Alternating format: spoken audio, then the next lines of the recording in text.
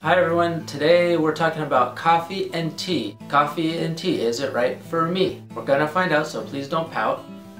And I busted a rhyme because I had the time.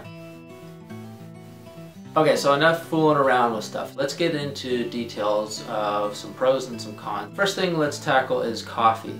Let's talk about the bad stuff first, or the bad part of it. So let's start with the easy stuff, possibly staining your teeth. The next thing would be if you're caffeine sensitive or sensitive to caffeine and you have jitters or you have problems sleeping. Another thing is sometimes coffee can have an impact on absorbing nutrients. So for example, if you take, like I say, a multivitamin or something, you wouldn't want to take your multivitamin with your coffee in the morning. So, because it can inhibit some nutrient absorption. And then the other thing, which is kind of a bigger thing, this is only been really known for about 12 years. It's a thing called acrylamide. Well, this is something newer, and there's been some studies on it. It's basically, acrylamide is created when cooking carbohydrates and like baking, frying stuff at a high temperature. So your biggest culprits, your worst thing would be, say, like French fries and potato chips. Those are some of the worst ones.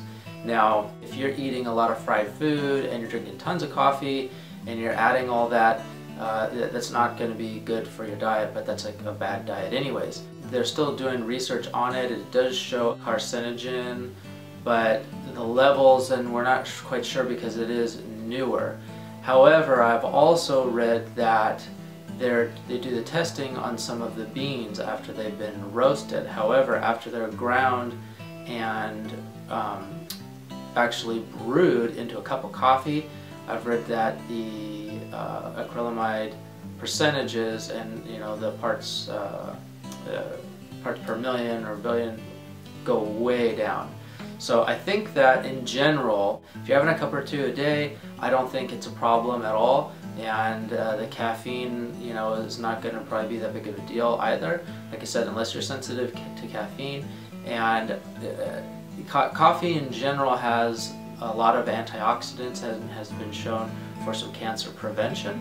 So I wouldn't go to the recommendation of saying if you don't drink coffee now, you should start drinking coffee for the health benefits, or because you can get antioxidants in other ways. But if you do drink coffee today, I wouldn't say you have to cut out coffee because it's all bad. So just keep in mind some of the absorption and how much, and not too late in the day or in the evening. The other thing too is really is going to be how you're drinking your coffee. I think also coffee can get a bad rap because what do people do? They put a bunch of creamer in it, they put a bunch of milk, they put a ton of sugar, or they get drinks from a lot of these places. I'm not going to name names, but they go and they buy a coffee. Well, that's yeah, that has some coffee in it, but there's so much other stuff and junk in there. Artificial colors, artificial flavors, preservatives. They're doing shots of liquid flavoring, and it just ends up being this 300-400 calorie 16 ounce or 20 ounce thing of just junk, basically. Keep your coffee to a minimal as far as the ingredients. If you do put something in it, try to get maybe a little splash of almond milk or soy milk or something. And if you want to put a little bit of sugar in there, that's fine. I would definitely not put any of the artificial sweeteners in. I have a video about artificial sweeteners, and that is not good. And just throw some real, natural, raw, unrefined sugar in there. It's very minimal calories and very minimal sugar. Try to get organic sugar or sweetener for that. And then also get your coffee, get a good coffee. So a good coffee, I was going to read the back of this. A good coffee, and I did another video called World's Best Coffee. So that has some more information too, but I'll just do a quick breakdown. Buy it organic, try and get Rainforest Alliance certified, try and get fair trade coffee, and shade grown. And my other video explains, of the world's best coffee video, explains some more on those and why you want to get those. But just get yourself a good organic coffee. In my other coffee video, I also talk about keeping the cholesterol to a minimum by using a filter, and there's more details in that other video as well. So we're finding out, and there's a lot of chemical compounds in coffee, but in general, I don't think you need to be worried about it. Like I said, I would have a cup or two a day. I wouldn't go crazy with it. So the next thing I want to talk about is green tea. Now, between green tea and coffee, I think that green tea is better for you. It does have a lot of antioxidants. The caffeine content is also considerably less than coffee. And for example, on this box that I have here, I'm just reading the side of it. Average milligrams of caffeine for an 8-ounce serving, green tea 20 to 40 milligrams compared to coffee 100 to 120 milligrams.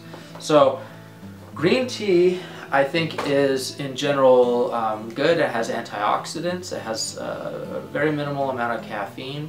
I wouldn't be stressed about that. However, if you do have problems sleeping and blood pressure and things, that's something to take into consideration. Maybe try not to have it right before you're going to bed. The downfall with tea, might be staining of your teeth, but I do think that it has a lot of benefits to it.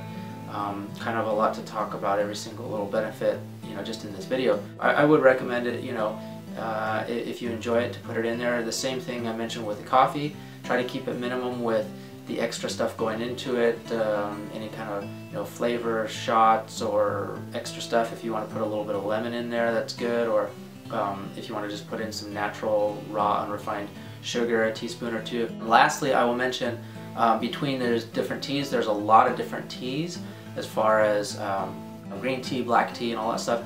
I think green tea is better for you than black tea. Same thing with the tea. Also, try to get that organic. Either your tea or your coffee, try and get organic. Enjoy. So any questions or comments, let me know, and I will see you in my next video. Thank you very much for watching. Subscribe if you want to stay up to date on my videos, and give this video a thumbs up if you like it too. Thanks. Bye.